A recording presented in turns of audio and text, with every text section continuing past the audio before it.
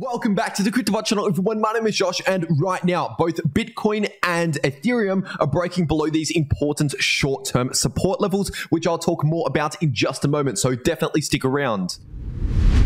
First of all, just giving you a quick update on the US stock market. This right here is the Nasdaq 100 index on the daily time frame, and over the last one trading day, after seeing the US stock market open the trading day above the previous daily candle close, we then proceeded to see a small sell-off in the stock market later during the trading day. And once again, because the crypto market and the stock market are very correlated, the later sell-off during the trading day in the stock market also resulted in a sell-off in the crypto markets. But if you're looking at the Nasdaq 100 index, which are of course the tech stocks, as of right now, it's still trading slightly above the June low. So it hasn't actually put in a new lower low as of right now. And at the time of recording this video, it's still currently finding some support along this range of support based on the June low, which is coming into play in between around 11,000 and 11.2K for the Nasdaq 100 index. But with that being said, if you're looking at the S&P 500 index, so not just the tech stocks, this index has actually just broken below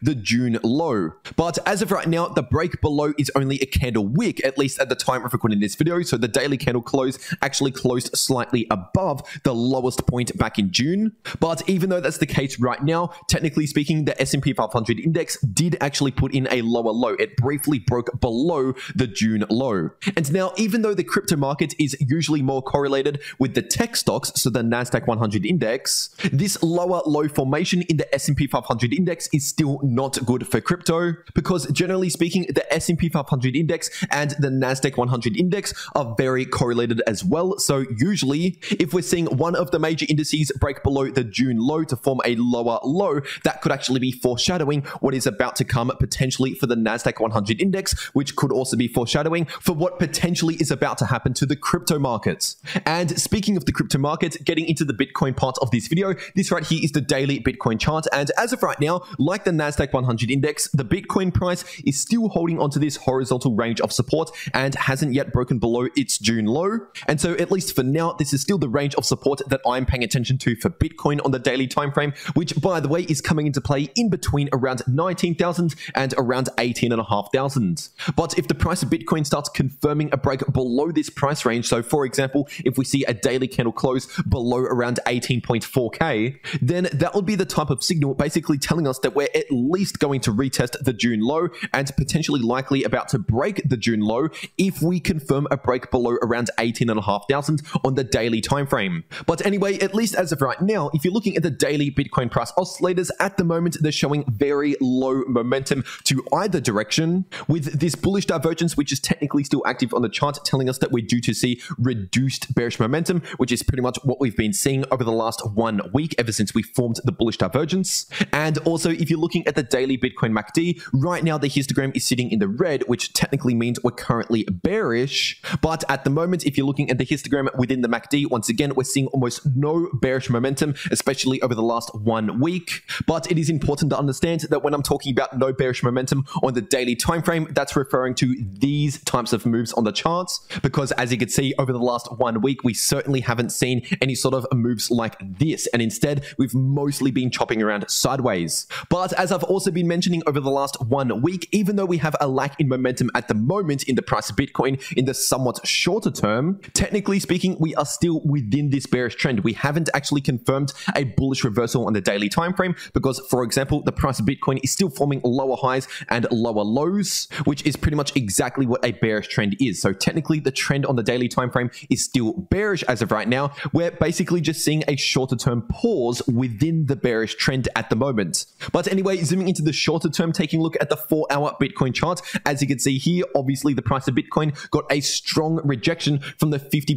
retracement level, which was acting as resistance. And in case you missed my last video, that level of resistance is sitting at around 20.3K approximately. And at the same time as the price of Bitcoin running into resistance, we also saw the 4-hour Bitcoin RSI enter into overbought territories, which was signaling to us that we have limited room to the upside in the shorter term. term. And now, with that being said, even though I was expecting this bullish move in the short term to potentially start slowing down based on the RSI being overbought and the price running into resistance, to be completely honest, I wasn't actually expecting a reaction like this all the way back down to these lows. And so this is just an example as to why I put my stop loss into profits on a breakout trade like this. So in case the price target doesn't get met, and so if the price reverses sooner than expected, I will at least be stopped out in profits either way. And if you're new to this channel, I did actually explain that in my last video that I posted yesterday on the channel, but it is important to mention that that is just letting you know what I personally do with my own money and my own trades,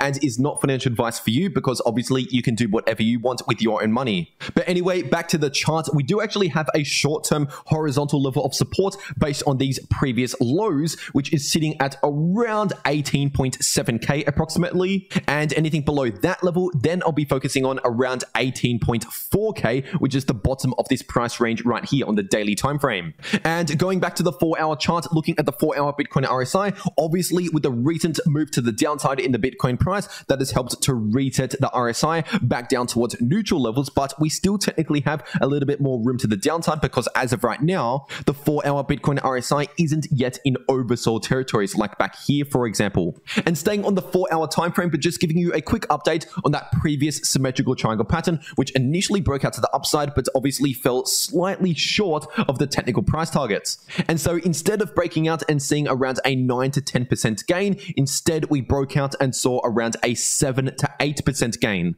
But like I just said earlier, even though the price of Bitcoin fell slightly short of the technical price targets, anyone who entered the breakout trade at the point of the breakout, once we saw our first bullish confirmation, such as a 4-hour candle close above resistance, and then moved the stop loss into profits, still did well on this trade if the stop loss was in profits. And that's why I also explained yesterday, if, for example, I missed the entry for a long position at the breakout, I certainly would not open a long position up here after the price has already pumped. Because like I said yesterday, the downside risk at these levels compared to the potential reward left to go is simply not ideal to enter into a long position right here. But of course, that's not financial advice. That's just letting you know what I would personally do. And considering the price of Bitcoin has just now confirmed a 4-hour candle close below this previous ascending line of support, which was sitting at around 18.9k, technically speaking, this is one bearish confirmation on the 4-hour Bitcoin chart right now, which is basically telling us that we're leaving that bullish relief, and now we're potentially continuing on with the larger bearish trend that's still on the daily time frame, which hasn't actually changed at all. And just before getting into the Ethereum part of this video, if you want to stay up to date on all of these moves in the market instead of waiting for a few more hours until these videos come out, because these videos are a full-on process to make, then for fast real-time updates, make sure to follow me over on my Twitter, because I post these sort of updates throughout the day over there. And you can find a link to my Twitter in the description down below and also in the pinned comment, but please beware of scammers trying to copy my Twitter, so only use the link that is actually down below in the description rather than searching for my Twitter, because it could come up with a scammer. But anyway, getting into the Ethereum part of this video, this right here is the daily Ethereum chart, and right now the price of ETH is still currently trading above this golden pocket level of support, which is sitting at around 1.2k on the logarithmic scale. And so as of right now on the daily time frame, that's still the important level of support that I'm paying attention to. But as for resistance, we have this point of resistance right here, which is sitting at around 1340, and especially over the last 1 week, this has been acting as strong resistance for the price of ETH if you're looking at the daily candle closes. And once again, as I've been mentioning over the last 1 week, if you're looking at the daily Ethereum MACD, this is currently showing reduced bearish momentum in the somewhat shorter term, which if you're looking at the last couple times this has happened, this basically means we're due to see a bit of a short-term relief. And obviously this is what has been playing out over the last 1 week or so as expected. But keep in mind, even though we're seeing these signals at the moment, like we saw back here, this doesn't mean that we're actually entering into a bullish reversal, because the trend on the daily time frame is still obviously a bearish trend, forming lower highs and lower lows. And so as I've been saying for pretty much the last 1 week, this signal on the daily time frame means that we're basically in a shorter term pause within the bearish trend, kind of like what we were in back here. And if you're zooming into the 4-hour Ethereum chart right now, as of recording this video, we've currently seen one 4-hour candle close below this previous ascending line of supports, which, as I said earlier, for Bitcoin on the 4-hour time frame, this technically speaking is one bearish confirmation signal telling us that we're potentially leaving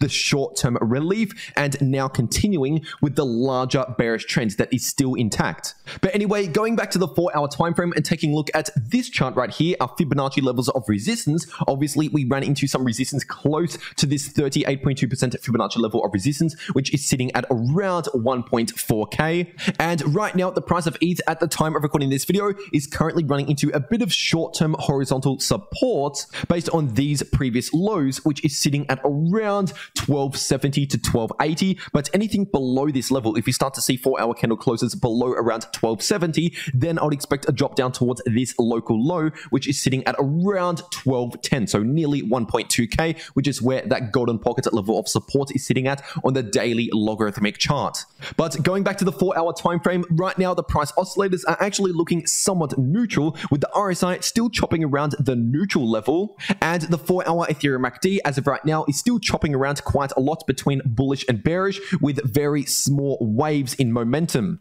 And so based on these 4-hour Ethereum price oscillators, as of right now, these are basically telling us that we're potentially still due to see a little bit more choppy sideways price action in the shorter term, despite the price of ETH having one bearish confirmation signal so far. And so based on all of this, the situation in the immediate short term at the moment is looking slightly more neutral to bearish, while the larger trend on the daily time frame is still obviously bearish. That has not changed at all. But believe it or not, whether the crypto market is pumping, dumping, or just chopping around sideways like it is at the moment in the short term, you can still make money in crypto if you watch these videos popping up right here on your screen. Because the video in the top left of your screen shows you how to make money in crypto if the price is going either up or down, and the video in the bottom left of your screen shows you how to make money in crypto if the price is chopping around sideways. But anyway, that's everything that I have to say for today. I really hope you enjoyed, and I'll see you all in the next video.